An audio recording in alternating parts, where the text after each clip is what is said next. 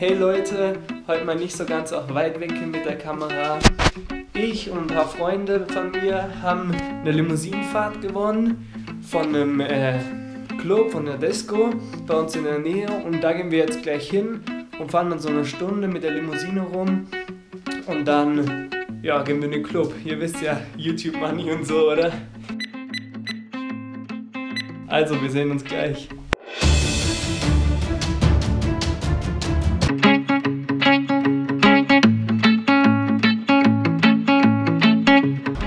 So Leute, wir warten jetzt gerade auf die Limousine.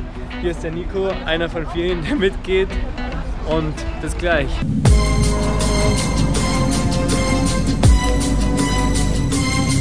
You want to tell me what this is all about?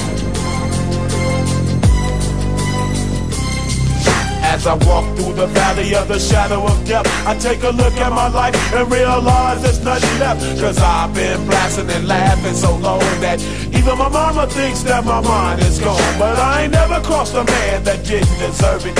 Me be treated like a punk, you know that's unheard of. You better watch how you're talking and where you're walking, or you and your homies might be lined in chalk. I really hate the trip, but I gotta low. As they croak, I see myself in the pistol smoke. Fool, I'm the kind of G the little homies wanna be like, on my knees in the night, saying prayers in the street light. Been spending most of their lives living in the gangster's paradise.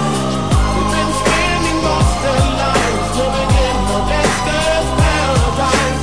We keep spending most of our lives living in. Jo, wir machen hier jetzt gerade eine kurze Pause, weil ein paar müssen auf die Toilette. Und ja, und wir wollen noch ein paar Fotos machen. Und hier habt ihr nochmal den Ausblick.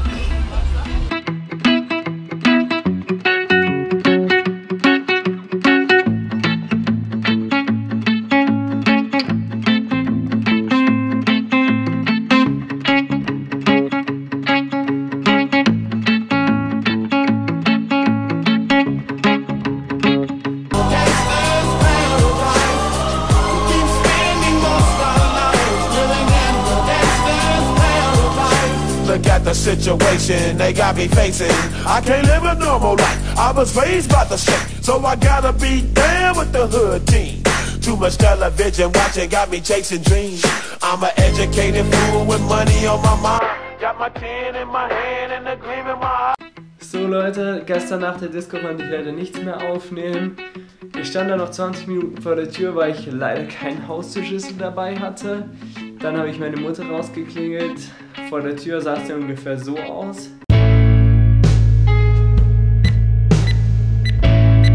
Das war's auch halt schon wieder.